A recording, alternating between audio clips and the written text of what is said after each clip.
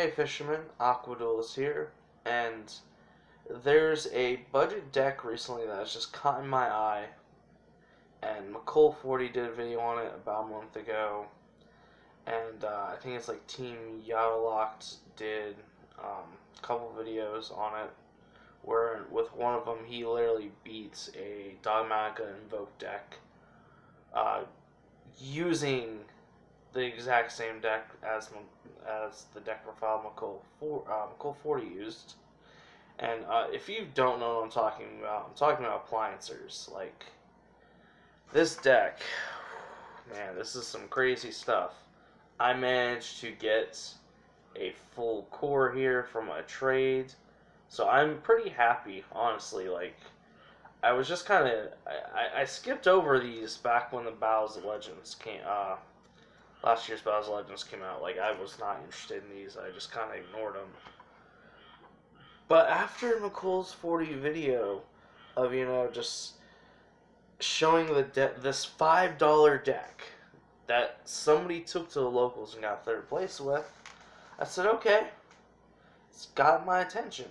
And, upon looking at the deck, and at Appliancers themselves, the full core costs $3, and for what's there, it's kind of insane.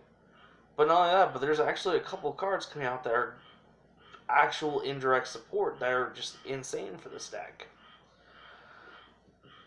And I think one of the biggest things about this deck is it's got some just insanely powerful spells. You have a field spell that's a searcher, and adds a little bit of recyclability, if I remember correctly. You have one that's literally a monster reborn, and then puts the monsters back into the deck instead of them going to grave.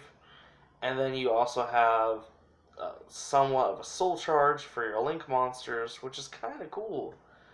And it's kind of crazy the fact that literally all those cards are kind of searchable. Like the field spell, you got terraforming for and all, but the field spell search is literally any Appliancer card, which is pretty freaking insane.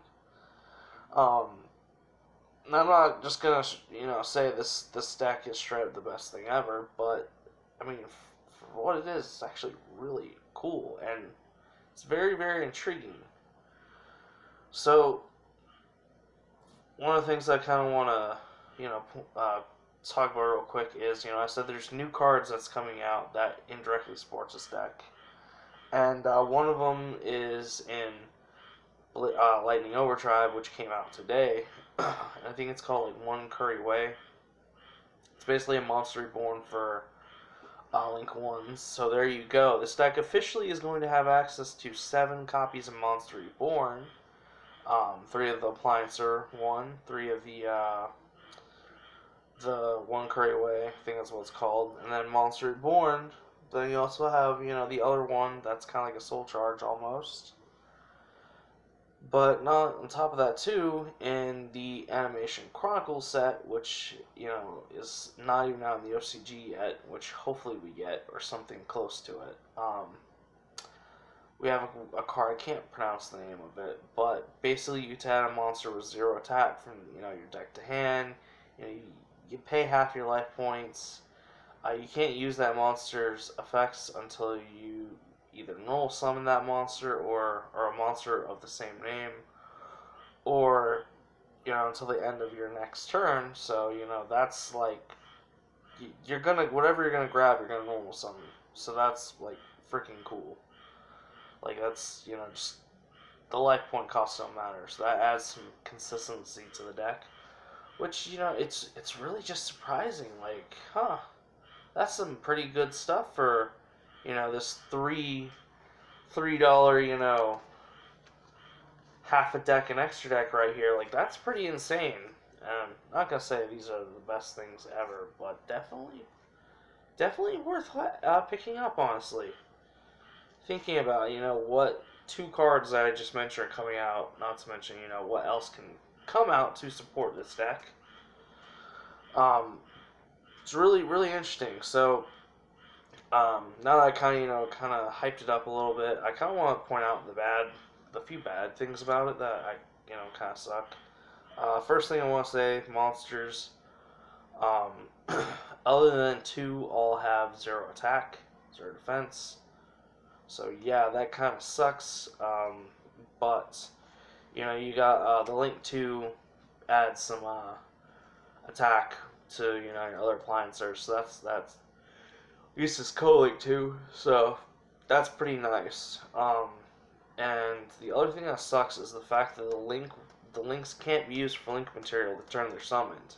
If that restriction wasn't there, this deck would be like just freaking bonkers. But I think that's really what's that's a huge thing. It's definitely keeping this from being like a tier 1 deck or whatever.